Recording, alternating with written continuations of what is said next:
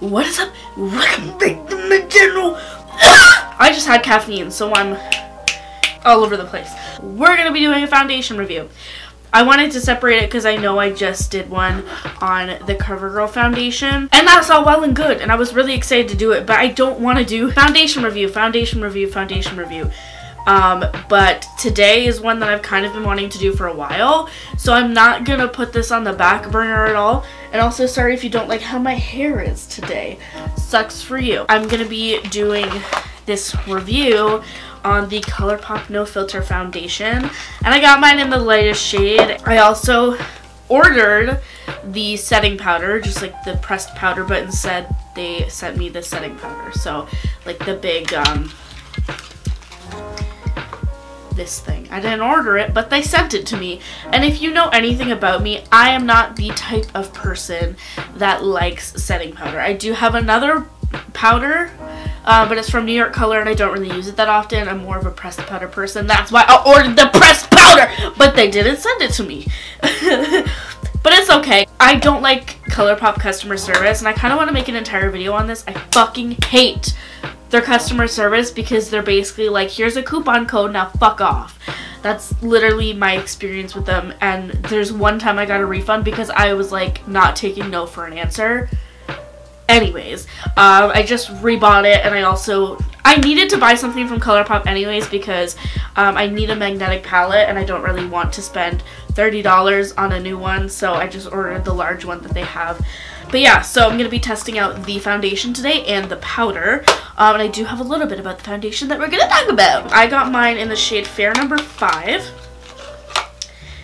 and it just looks like this. It honestly looks like a pretty good match to like some other foundations that I've used. This one just looks a little bit yellow, obviously because it's a neutral foundation with a subtle yellow undertone. I was thinking about getting another one for comparison purposes to maybe do like one half of my face with Fair number 5 and then the other one with Fair 10 or something.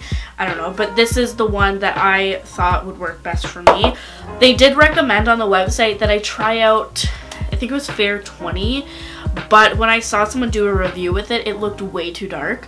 I know I do have kind of like pink undertones, so I should have gone with a pink foundation, but it didn't occur to me because I'm stupid.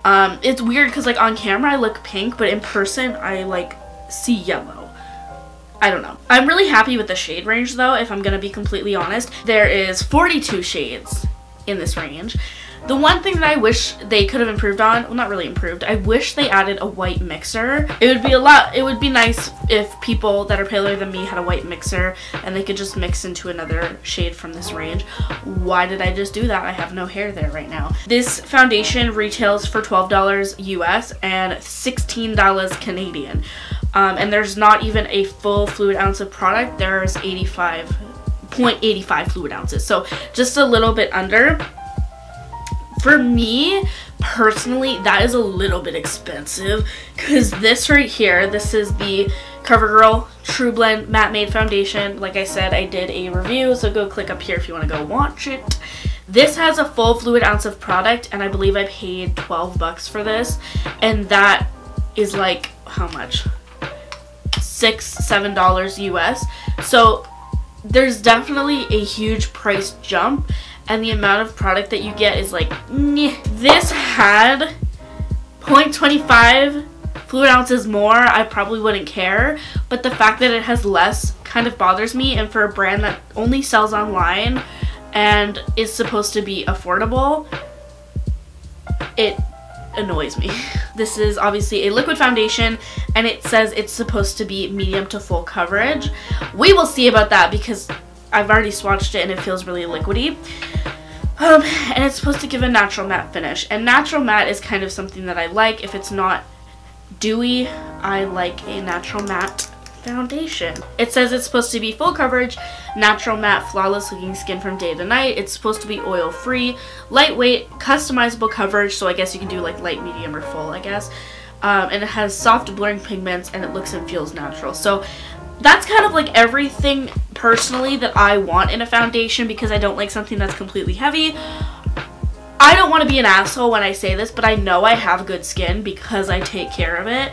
So I feel like I don't need a lot of foundation. Like I can see a little bit of a breakout happening right here, but that's about it. So I don't really need that much foundation, so I'll probably do like light to medium coverage for today. If this is your first time to my channel, hello. I wanted to tell you a little bit about my skin before we get started so you can understand if this foundation would be a good match for me and all that jazz.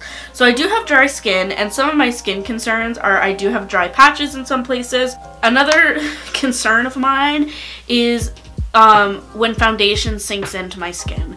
I do have lines right here and around this area, and I try not to get my foundation stuck in there. Today I didn't really prep my skin. Like I said, I kind of just used a toner. I used my Clean and Clear Astringent. This just got all the dirt and shit out of my face.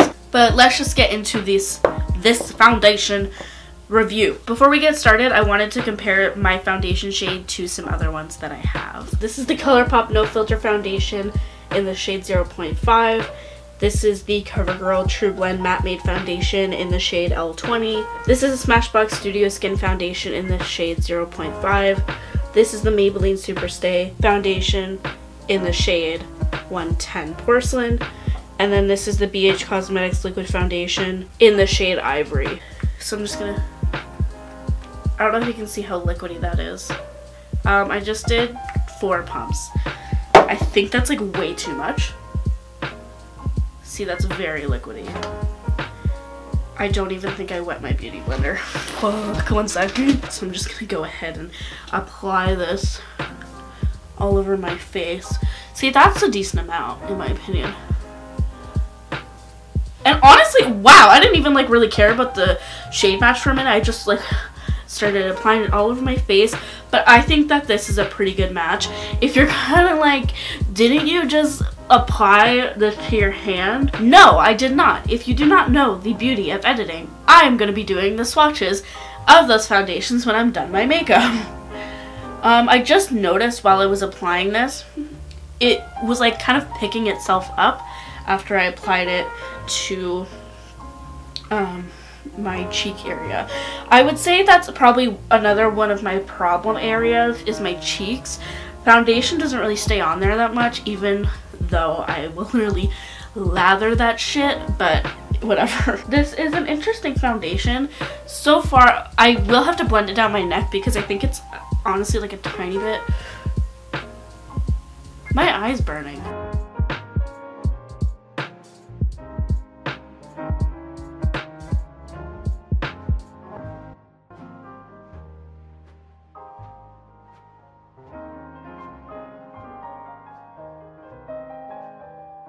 So this is definitely an interesting shade match. It does match me pretty well, I would say. Yeah, it matches me. I don't know, it looks pretty good. On my cheeks, it looks okay. Yeah, I'm just gonna apply the powder and we'll see what's up.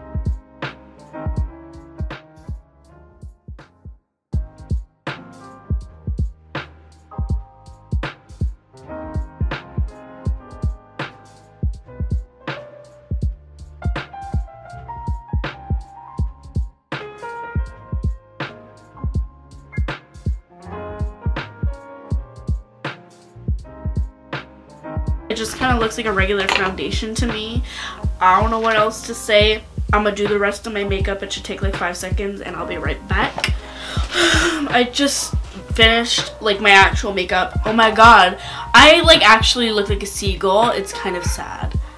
I can't stop looking at myself in the viewfinder. I look like a fucking seagull! Okay, so anyways, I finished my makeup. So I'm kind of just here. My check-in time. So it's 4 o'clock. Well, it's 4:20 right now. I'm going to check back with you guys in like 2 hours. Sorry.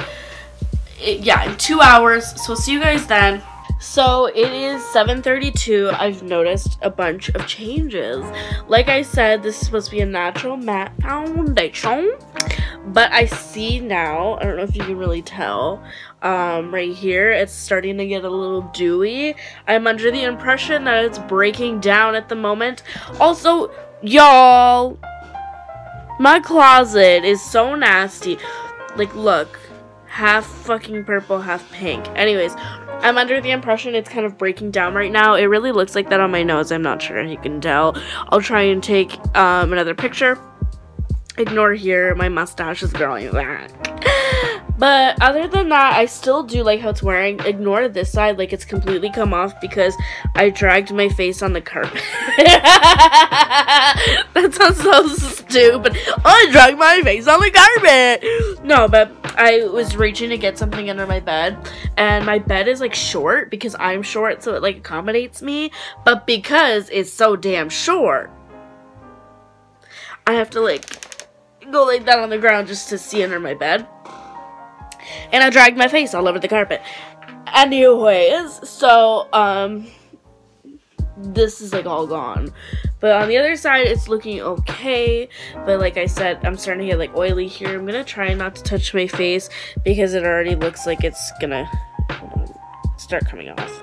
Because it's starting to look pretty oily.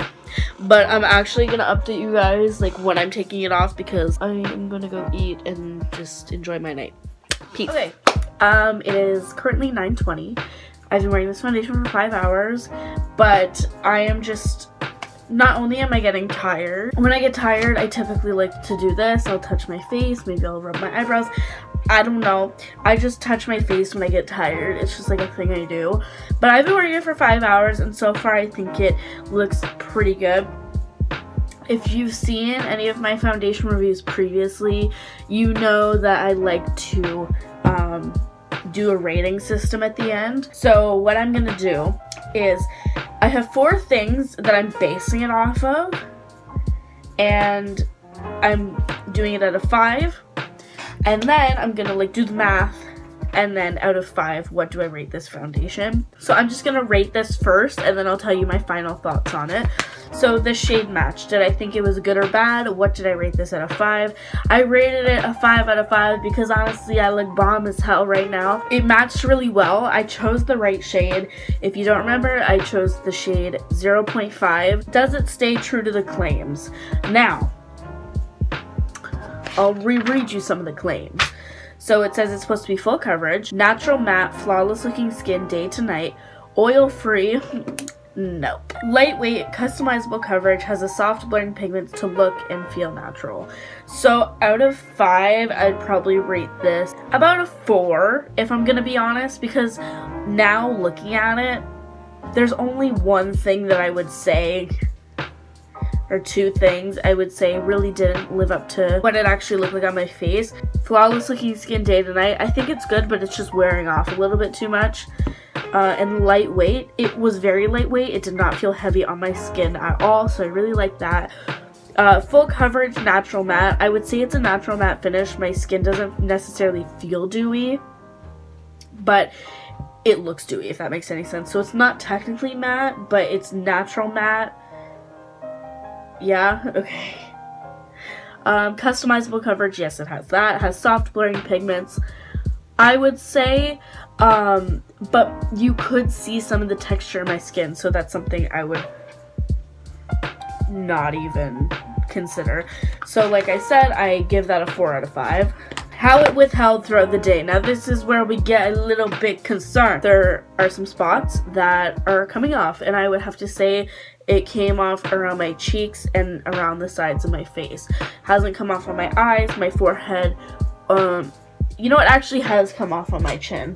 Wearing throughout the day, I would probably give it a 2 because it didn't really last that long. Now for packaging and application, this one I gave a 5 out of 5. I don't even have to get into the logistics of it. I thought that this shit was so nice. I liked the bottle. I really liked the stars on it. That was really cute. The only thing I would have to say I don't like is I don't like how little product you get in the bottle. I mentioned that at the beginning of this video, but that's the only thing I really care about. Other than that, it applied really easily. It applied quickly. It just looked good, you know? So obviously I gave that a 5 out of 5. So now I'm going to see what the actual rating is.